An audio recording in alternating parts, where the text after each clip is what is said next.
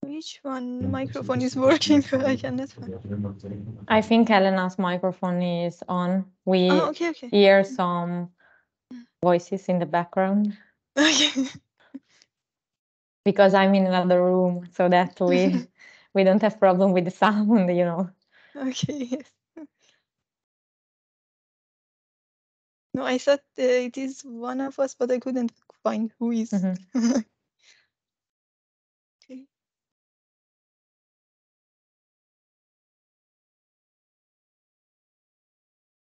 Okay, 1 more minute and I will start at 4 or 5. Okay, let's start 2 minutes. Maybe the other people want to join. There is nothing.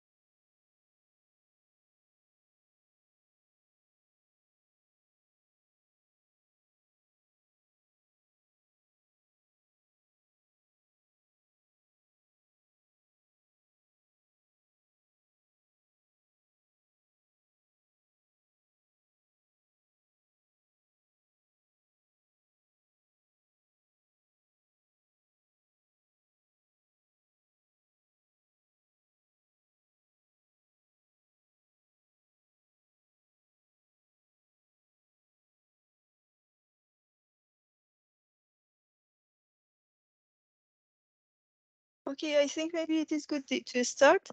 Okay. Okay, hello everyone. Today we are here to start the 5th, I think, PhD talk with presentation by Benedetta Fantaci, if I pronounce your family name correctly. Yeah. Okay, she wants to talk about biomechanics of ocular system, a bit about her background. She finished her bachelor and master in biomedical engineering from University of Politecnico of Milano. And she, a bit about her interest, she is interested in nonlinear solid mechanics and optic applied to finite element models. And now she, as ESR 14, is working on her PhD research on patient-specific finite element simulation of laser surgeries. So thank you so much. You can start, Benedetta, and we are here to listen to you. Thank you, Aura, for the introduction, and good afternoon, everyone. I'm sharing the screen. So, okay. Okay. Can you see my screen right? Yes, it is visible. Okay, perfect. So, good morning, good afternoon, everyone. As already anticipated, today's talk will be about the biomechanics of the eye. Just a brief, just a few words on today's outline. So, I will start talking about fundamental relationship that exists between the eye and the intraocular pressure that is acting inside the eyeball cavity. Then we will see how the cornea is in fact a deformable structure by looking at a small video, a short video. And then we will mainly concentrate on the cornea also because it's my main topic of research. So we will look at the anatomy of the cornea and we will see how can we can characterize the corneal tissue behavior by means of a material model. And of course, to validate these material models, we will also have a look to ex vivo experimental tests that can be performed on the corneal tissues, but more in general on the eye, on the tissues that compose the eye. And then we will see, we will have just a brief look on the importance of finite element models in relationship to the biomechanics, also because next talk will be exactly on finite element models. So of course, I won't go into the details of the formulation. Then we will talk about a fundamental step that I don't want to anticipate now, but just to tell you, that is the computation of the stress-free or zero pressure configuration that must be performed in every finite element simulation. And then we will have a look at an example of an outcome of a simulation in terms of stress and strain distribution, so from a mechanical point of view. Then we will conclude this talk by trying to answer to this question: are biomechanics and optics considered alone, so separately, enough to comprehensively describe a system like the eye? We will try to answer to this question. So first of all, I would like, as I said, to start by talking about a fundamental relationship that exists between the eye and the intraocular pressure, the IOP. So as many of you already know, the eye refractive power mainly depends on the cornea, which is the primary refractive surface responsible of 2/3 of the total refractive power of the eye. Why we define the cornea the primary refractive surface? Because if we move from the outer part of the eye to the inner part, is the first surface that is interfaced with the air, basically with the outer world. This means that the change, as many of you already know, if we think about the Snell law, this means that the change in the value of the refractive index between the air and the cornea is the highest. That's why the cornea is mainly responsible for the refractive power of the eye. The refractive capacity of the cornea also depends on its shape, and more specifically on its curvature. The shape of the cornea is the result of the equilibrium between the biomechanical properties of the corneal tissue and the intraocular pressure acting inside the eye. So when this relationship is not anymore at equilibrium, because for instance the shape of the cornea changes due to the presence of a refractive defect or a pathology, or for instance the intraocular pressure is not anymore inside the physiological range, pathologies can arise. So just to remind you, each person eye pressure is different. Generally, the range is between 10 and 21 millimeters of mercury. When we are outside of this range, we can have some sort of pathologies, like, for example, in cases of high pressure, glaucoma can appear. So now I would like to show you this video because I think that it clearly explains the relationship between the eye and the IOP. This video was made by the Oculus, that is the company that all of you know that produces the non-contact tonometer Corvis. So I will show you this video that lasts only a few minutes and then we will comment it. Do you really know what biomechanics is and what it has to do with the cornea? It's actually very simple. Biomechanics describes how biological bodies react to outside forces. For example, pressure. A distinction is made between elastic and viscous properties. Elasticity is the ability of a body to return to its original size and shape after using force, like a spring. The more elastic a body, the better it is at doing this. Stiffness describes how much force is needed to elastically deform a body. This depends on both its composition as well as the amount of material. Viscosity is the resistance against permanent deformation. Viscous bodies can no longer return to their original state or only do so slowly.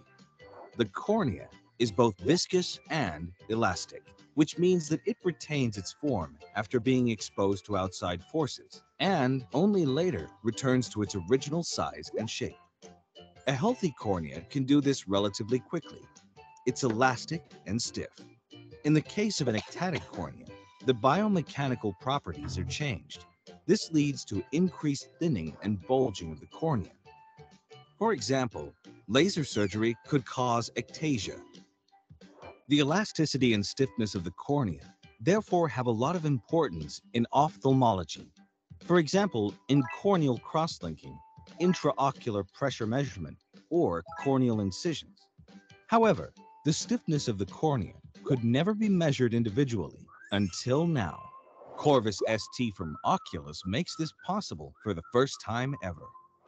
Pressure is applied to the cornea via an air puff, and a high-speed camera records the change. The Corvus software uses this to calculate a stiffness parameter of the cornea. These data are of particular relevance for screening before refractive laser surgery. In combination with the Pentacam, Corvus ST provides dual safeguarding. Patients at risk with a predisposition for ectasia that can't be detected by corneal geometry measurement alone can be detected by means of corneal stiffness measurement. At the same time, the joint analysis helps in determining if any patient can be operated on safely. On the basis of tomography, some of them would have to be refused surgery due to reasons of safety. Corvus ST therefore helps you to operate on more patients safely and also reduce the risk of an incorrect decision.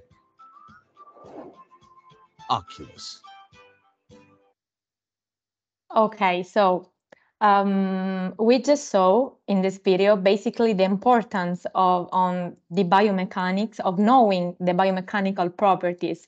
In this case, we saw it as an application, for example, to choose if we want to perform laser surgery. So to understand how much it is important to take into account biomechanical properties, in this case of the cornea, I will present you this example. So the algorithms that are nowadays are optimized and works almost like perfectly well inside the laser machines, of course, are proprietary. So they are of the property of the company and we do not know them. But we know that they derive from the well-known Mueller-Lim formula. What is wrong with this formula? Of course, the problem with this formula is that when it was defined, it treated the cornea as if it was infinite rigid. This means that it's not taking into account the deformability of the cornea. And what does it happen if we don't take into account the deformability of the cornea? Basically, when we perform the surgery, we are making the corneal structure less stiff, so softer. And this is why this happens, because we are cutting a portion from the corneal thickness. So we are reducing the thickness and consequently its stiffness. So if you see here in the bottom video that is moving, when we perform the cut, then we have a upward movement that is due to the fact that the stiffness has been reduced. So as you can understand, if we don't take into account the deformability of the cornea, of course, we won't obtain the refractive correction that we had planned only with that analytical equation. But as we have already seen, the best example where we can see how much cornea is deformable is with a non-contact tonometry test, that it measures the deflection amplitude, and in this way we see more or less the quality of the corneal material, that is, if it's softer or stiffer. So, but let's go just to briefly to the anatomy of the cornea. We know that the cornea is made of 5 layers, that is the epithelium, the Bowman's membrane, the stroma, the Deschamets membrane, and the endothelium. From a mechanical point of view, the most influent layer is the stroma. So when we want to perform, for example, a finite element simulation or a biomechanical simulation, so we are interested in the biomechanics of the cornea, we can say that from a mechanical point of view, we can neglect the other 4 layers because their contribution is not very high with respect to the contribution of the stroma to the biomechanics. But how is really composed the stroma and corneal tissue in general? So there exist many different experiments that have shown that that cornea is characterized by two families of fibers that run orthogonally in the nasal temporal and in inferior superior direction. And then as we move towards the limbus, these fibers start rotating and run circumferentially. Of course, this is just a schematic that was, for example, presented by Newton and Mick in 1998. But with SGH images, it was noticed that it is true that the fibers are perfectly aligned in the posterior third of the corneal thickness. And so in the posterior third, they show an anisotropic behavior. But in the anterior two-thirds of the cornea, they show, the fibers show a more isotropic, a more random distribution. It means that they have a more isotropic behavior. What does this mean? That the random distribution in the anterior two-thirds of the cornea make the cornea stiffer because it creates a sort of a net. And this is confirmed by the graph I'm showing you that shows the variation, basically, how the values of the stiffness throughout the corneal thickness. If we consider if we take into account the anterior surface as the reference, that it has 100% stiffness, the stiffness decreases until we reach the posterior surface, where it reaches a value of 10–20%. So how could we define the behavior of the corneal tissue? We could say that it can be described as a nonlinear hyperelastic behavior.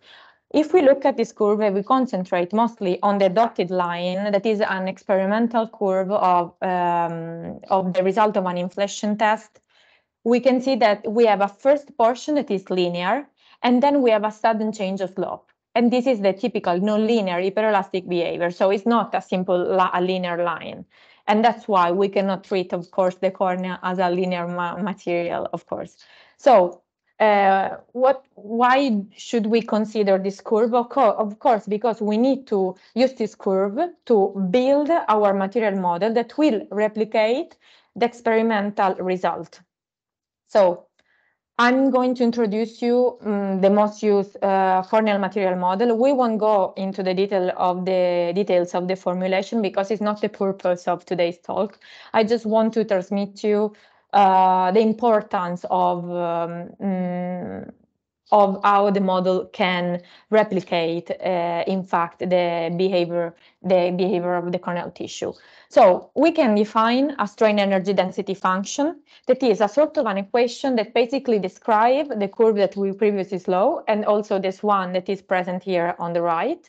It is made of two different components: an isotropic component that describes the isotropic behavior of the matrix of the corneal tissue. And in this case, I'm showing you the Neuken model, but there exist many different models to describe the isotropic behavior of the cornea. And then we see that when the slope changes in the graph, it means that fibers are starting to work. So in that case, the anisotropic behavior starts being more prevalent. And so we need a term that describes that behavior. In this case, and also in my work, I use a modified Ozafer-Gasser-Ogden model. But what I want you to understand is the importance of the material constants that are the ones I circled with a red circle. So, for example, for the isotropic part is mainly controlled by the constant C10 in the case, of course, of the Neuken model. And it is the constant that controls the slope of the first portion, of the first linear portion. That is, as I told you, the isotropic behavior. Then for the anisotropic part, we have two different constants that control the behavior of the fiber, that is the K1 and the K2. They control fiber stiffness and fiber's nonlinearity. Okay, but of course, we could say, okay, we have the model, but how can we determine this constant? How should I know which is the correct one? Of course, as I showed you before, we need to have an experimental curve.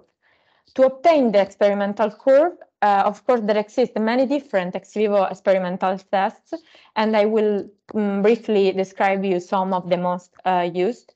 For example, there exist uniaxial and biaxial tests, where a strip of corneal tissue is stretched in an uniaxial or biaxial direction, and the output of this experiment is a stress-strain curve that describes the material behavior. Then this curve can be fitted with a model, with a material model, in order to obtain the constant that replicate this behavior. Then, let me see if it starts. Okay, we have also the inflation test. It consists of inflating with water or air only the cornea or the whole eyeball, depending on the setup of the experiment. And the output is like the graph I've just shown you, the intraocular apical rise graph. And then we can have also the indentation test, where an indenter applies a pressure onto the anterior surface of the cornea. All these tests can be replicated with a finite element simulation. In this way, as I told you, we can, of course, obtain the constants for our model in order that we are more or less sure that our model is replicating corneal behavior. So, why we should take into consideration, why we should use a finite element model? So, of course, using a finite element model could be, it is crucial to analyze the biomechanical behavior of the eye or of specific structure inside it. We can concentrate only on the cornea, on the sclera, because through a finite element model and consequently through a finite element simulation, we can compute stress and strain distributions. And basically, stress and strain distribution tells us how the model is behaving. But we will see an example in a few minutes. Then we can also use a finite element model to replicate and eventually predict the outcome of a surgery, as in my PhD, or a clinical test, as in the contrast tonometry test, as Elena does in her PhD.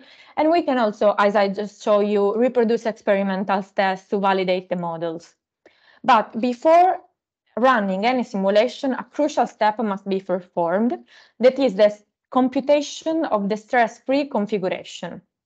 Okay, so we have to make a step back, and first of all, we have to consider that when we acquire a patient-specific geometry, for example, with a topographer, we can obtain the anterior and the posterior surface. We must, of course, remember that we are acquiring the geometry in vivo. So this geometry will be already subjected to an intraocular pressure, but we don't know the state of stresses and strains that are acting on the cornea in vivo. So many algorithms have been developed. Here I'm showing you just one, but there exist many others that helps us to compute the so-called stress-free configuration, that basically is a smaller geometry that we would have if the cornea or the eye geometry was not pressurized. So this, once we compute this stress-free configuration, and so we can start our simulation. In order that when we come back and we pressurize, we apply the intraocular pressure, we will have the correct distribution in terms of stresses and strain. And this is fundamental to analyze how my simulation is working, how is affecting the model, and so on. So now I want to show you just an example of a typical outcome of a finite element simulation. In this case, we were simulating smile surgery. For those who don't already know, smile surgery basically consists in extracting a lenticle from the corneal thickness, so a lenticle of corneal tissue from the corneal thickness. In this case, I chose to show you the displacement, the stress, and the strain maps. Because if, for example, if we look at the displacement, we see how our geometry is moving. And consequently, if we look at the strain, we can see where it is mostly deforming. So we can basically analyze its biomechanics. And then it is very important to look also at the stresses, where the stresses are more concentrated, because in this way we can see, for example, that smile surgery in this simulation is actually affecting, is concentrating stresses at the posterior surface. So this is a result, this is something that we should take into account. So we are moving towards the end of today's talk. I want to conclude with 2 more examples, and we will try to answer the question that I told you at the beginning. So in this first example, this was the work that we presented last year at the ESB Congress. We basically created keratoconic model of the cornea. We placed an irregularity at the posterior surface. We lowered the material properties right where the keratoconus was placed, and then we performed PRK surgery. What happened? If we look only at the maps of the strain distributions, we can see that at the posterior surface, we have a small concentration of strains right where the keratoconus was placed, but at the anterior surface, we cannot see anything. It seems like the geometry is almost healthy. So if we stopped our analysis only considering the mechanics, we wouldn't have a comprehensive view of the clinical state of this patient. Then if we calculated the mean curvature of the anterior surface in this case. As you can see, the pattern of the mean curvature is really asymmetric. So what we couldn't see with the biomechanics, we saw it with the optics. So this is the first example that tells us that these two, let's say, these two fields should be always considered together. Another example that I want to show you is just like a sort of a thought, a reasoning. Before performing laser surgery, the surgeons must perform a pre-surgery evaluation where they have to decide if the patient is eligible, is healthy to and can receive the surgery. So the Corvis, the non-contact tonometry test is performed, the topography is performed, the optical analysis is also performed, and so if the patient is considered healthy, he or she will receive the surgery. But what happens? So the surgery goes well, the patient is happy with the final optical outcome of the surgery, but then after a few years, keratoconus appears. That's because we never have to forget that, first of all, cornea and in general the eye is alive, is a biological structure that is alive, that has biomechanical properties that we are changing and we are highly influencing with our surgery. Why? Because we are cutting a portion from the cornea. So we are changing the stiffness of the cornea. We are changing a bit the equilibrium within the material properties and the intraocular pressure. And so it can happen that complications still arise.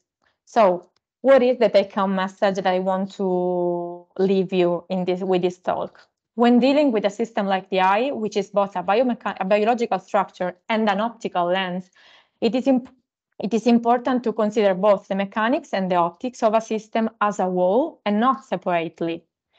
The main limitation nowadays is that mechanical properties of the structure composing the eye are still unknown. And so this is the biggest limitation in reproducing the biomechanical in vivo behavior. But don't worry, research is moving very fast toward this goal, and I really hope that soon we will find a solution. So thank you for your attention, and I will be happy to answer if you have any question. Thank you so much, Benedetta, for your attractive presentation. It was very nice. I like that. Thank you. All the videos and everything. So if anyone has any question, you can ask.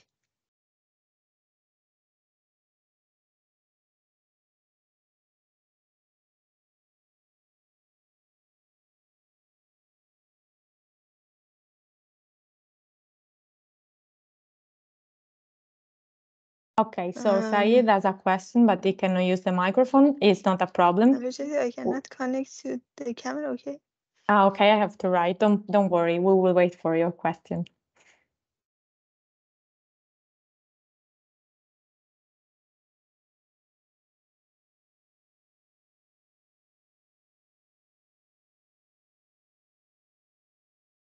Okay, could you please explain more about page 11 that I don't remember what is? Okay, the zero pressure configuration. So let's wait that I will share again my screen.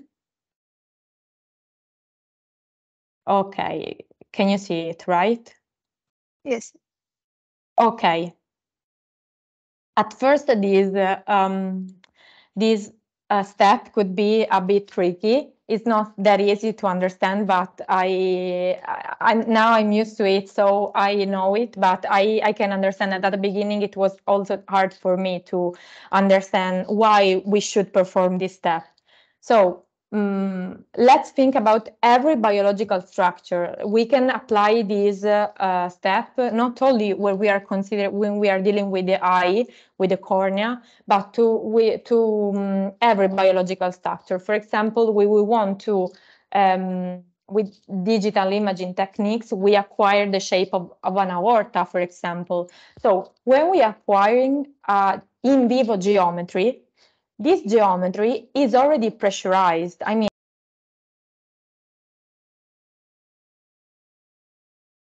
sorry, you weren't listening to me, right? Could be.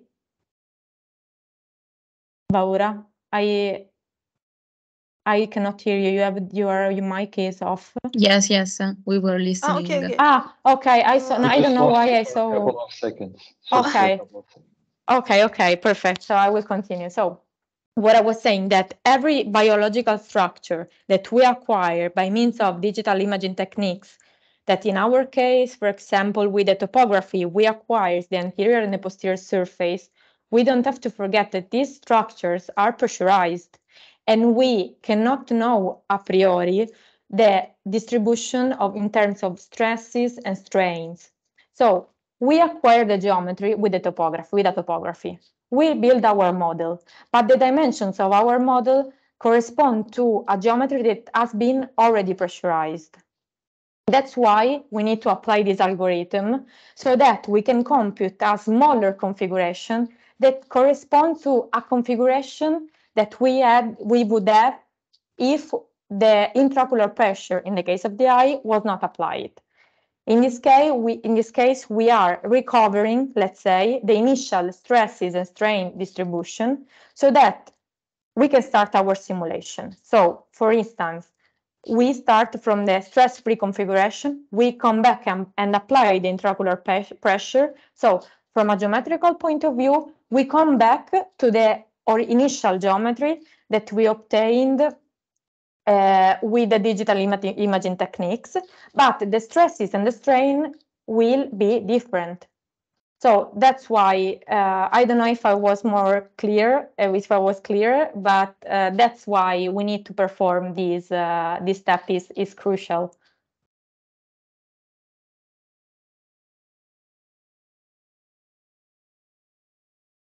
Okay. Thanks, Benedetta. Osna has another question. Yeah, she's asking, could you please tell us more how you created the keratoconus cornea? Okay, so this was, I will, let me, okay. So just a second that I will show you again the presentation. So it was this example, okay. Okay, so basically this was a preliminary study that we did at the end of last year. This geometry was not patient specific. It was a conic. It was built with the most famous equation of the conic, so the common equation of the conic. And then we basically draw, because all the model was at first, let's say, built in MATLAB by using a code and defining a point cloud, basically. A point cloud for the anterior surface, a point cloud for the posterior surface, and then this model was, once we created the point cloud surfaces, we meshed and we built the finite element model. But how we created the keratoconus, but we just substituted in a zone the point with a portion of a sphere, and so we created this irregularity. So it wasn't nothing more than this. So I usually works on the point clouds. I modify the point clouds, and then I will build the model starting from these point clouds that I built in basically in MATLAB, or you can use Python, whatever language, programming language you want.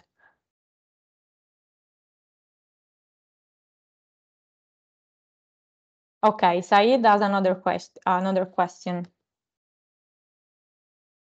Osna, meanwhile, asked, have you messed it with MATLAB? No, I have a software that is called ANSA. We bought the license, so it's a software that is used for meshing, basically. Could you please tell us what kind of contact or boundary condition did you consider on the different layers of the eye? Okay, so these models that I showed you that were with the cornea and the sclera were the first model I built. And in that case, I applied symmetrical boundary condition. That is basically the base of the sclera could move, let's say, in the XY direction, but not in the Z that was out of plane, let's say. But then I chose to eliminate the sclera because in my opinion, it was adding another uncertainty, because as we don't know specifically the properties of the sclera, of the cornea, we don't know the ones of the sclera. So I chose to build a finite element model only with the cornea, and I analyzed 3 different boundary conditions. There are simple fixed boundary conditions. So what in Abacus is called encastrates, like a fixed boundary conditions.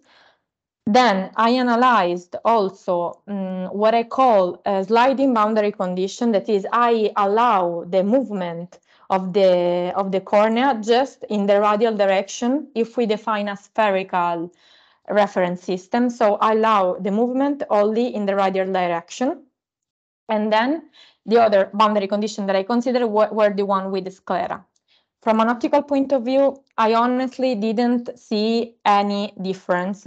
So what is important in this case in choosing the boundary condition, what is mostly affected is the mechanics.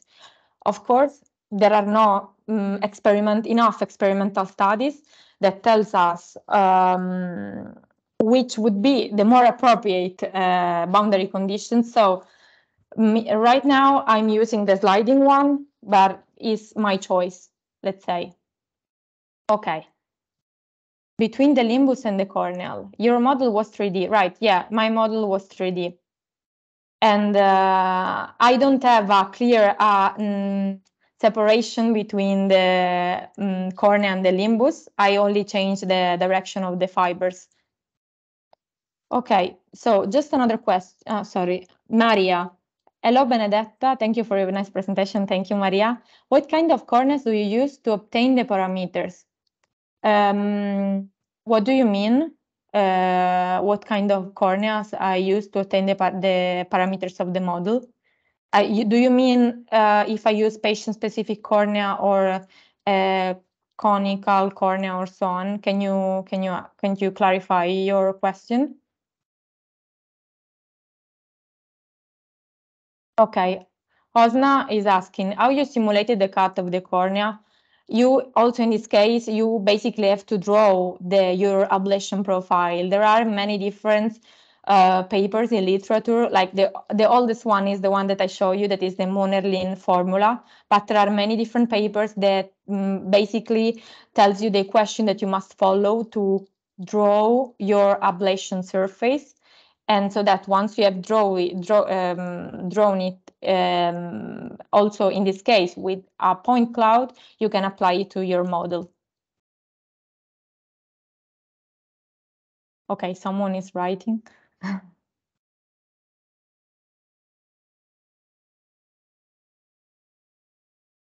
Is it a patient-specific cornea? Okay, so it depends. In the example I showed you, I didn't show you like a clear validation of the model, but you can apply, you can compute the material parameters for each and average corneal geometry, that is a conic or a biconic, or also to a patient specific.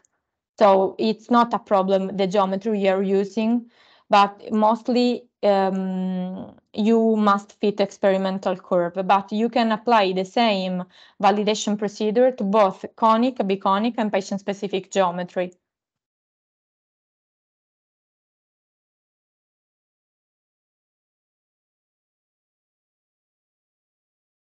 Any more questions or doubts?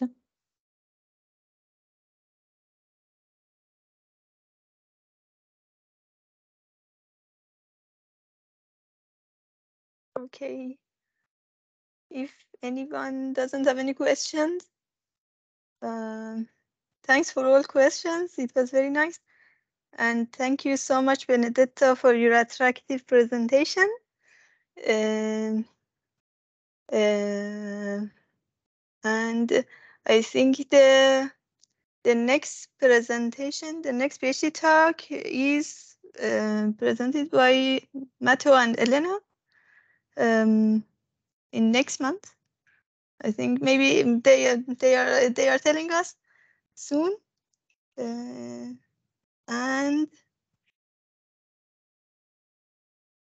14 of July. Okay, 14 of July. Matteo is helping me here. Okay. That's a question for you. If you prefer to change the date or the time, for example, in the morning is better for you all, we can change the talk. So let me know. Maybe we can send a poll like Yes. like this time so that everyone can answer. And so it will be easier for everyone to say when they are available. Thank you. Yeah, I think it is a good choice. Mm-hmm. Okay, thank you so much and see you later. Thank you. Thank you. Bye. Bye. Thank you. Thank you. Bye-bye. Thank you. Bye. Bye-bye.